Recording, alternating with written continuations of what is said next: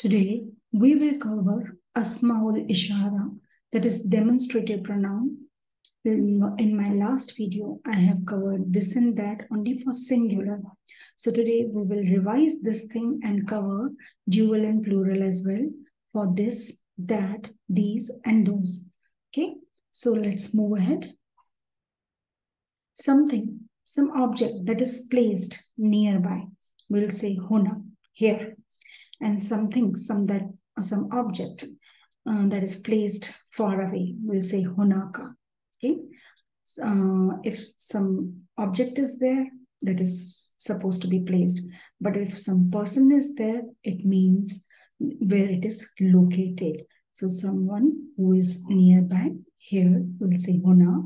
If someone is far away, we'll say hunaka. That means there. So last time in our video, we have already covered this, okay, for masculine and for that for singular purpose only. This and that only for singular we have learned. So for this masculine, we say haza. When we point to someone or some object or anything that the noun is masculine, any object's name or any person's name that is masculine, we'll say haza, we'll refer it as haza. And if some object or some person who is feminine, whose noun is feminine, we say hazihi. So haza, hazihi, only for one person, singular, okay? And then we went through that also has masculine and feminine, that someone, the person who is far away, okay, the person, one person at a time, singular. Then we said that zalika and feminine tilka, okay, zalika and tilka. So today we will move ahead with other pronouns, that is singular. We already did haza and feminine for hazihi. The examples that we went through were haza al-kalamu aswadun. That means this is black pen. And haza refers, that is something nearby. Okay. So we say haza, that is nearby. We will point some object and say haza. And that should be masculine. And some object that is feminine, okay, the noun of that object is feminine, we say hadihi. So hadihi al-bintu zakiyatun. That means we are talking about the person this time. For feminine, for a girl, we are talking about hadihi al-bintu zakiyatun. Or you can say hadihi al-fatatun zakiyatun. That means that this girl is smart. Next, we have dual. Dual, that is for two people at a time or two objects. And that to these means these two objects are nearby. So for nearby, we say hadani. These two men are from Dubai. How will say hadani ar-rajulun min Dubai. Hadani ar-rajulun min Dubai. If there are two people, two object, or in the noun that has feminine, okay, feminine objects, the nouns are in feminine form. So we say hatani. So these two girls are happy. So we are here talking about the person, two girls, okay. So two people we are referring to. Hatani al-fatatani saidatani. That means hatani means these two girls, al-fatatani means girls, are happy. Saidatani means happy. Next we have plural. Plural, we have for masculine and feminine only single word, that is ha'ulai. So we'll say ha'ulai at-talibu min as-Sin. These students are from China.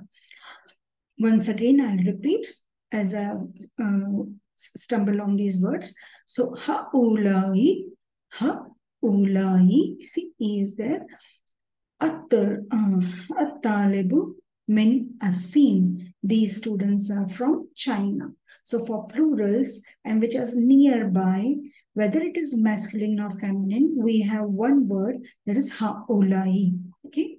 So these for plurals, ha'ulai. Dual for two people, whether they are masculine, we'll say harani. And for dual that are feminine words, then we say hatani. And then singular, we have haza and hazihi. Let's move ahead. Now, we learned about this, right? For dual and plural, okay?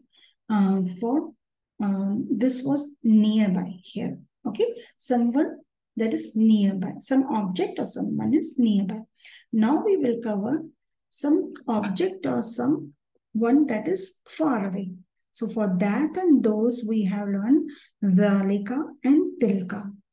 So here we have singular dhalika that we have already done.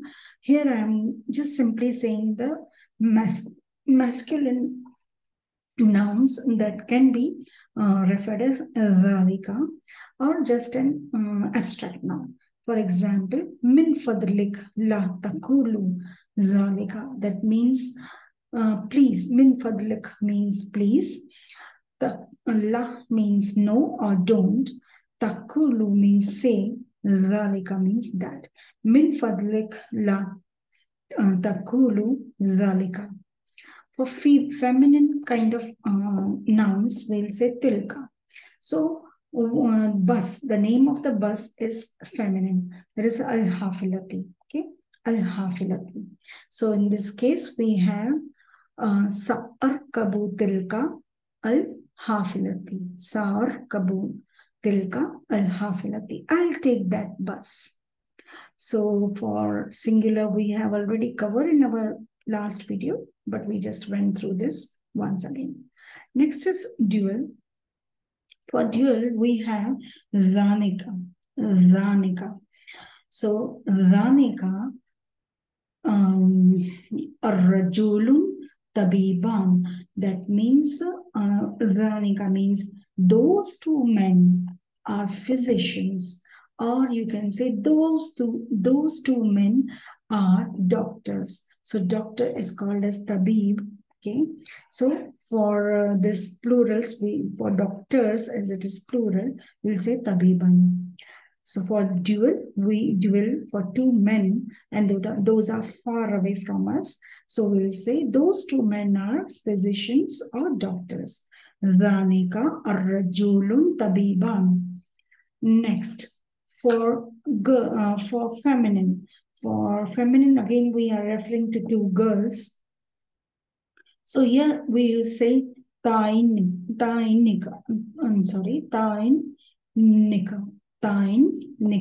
So let's do this. Let's go through the sentence. Rakastu ma tainika al-baitin. Al-bintin. So al-bintin, or you can say al-fatatin. I danced with those two girls. Rakastu ma. Rakastu means I danced. Ma means with. Okay. And tainika al-bintin or tainika al-fatatin. Okay. I danced with those two girls. I have not written al-fatatin. I have simply written al-bintin word. Next, we have plural. Again, for plurals, whether it is masculine or feminine, we have same words. Okay, one word only. Okay, for this we have ulaik, ulaika. Okay, ulaik or ulaika. Next, where the sentence adrisu ma ulaika at-talibu means adrisu means I study. Min with those. Ulaika with those. At-talibu means students. Okay. Adrasu ulaika. Adrasu min ulaika at-talibu. That means I study with those students. So till now, this is all that we have learned. I have explained in details in this. This may be confusing how to remember all these. So I have given this table over here to simplify so that you can understand. So demonstrative pronoun, here I have written gender. Okay.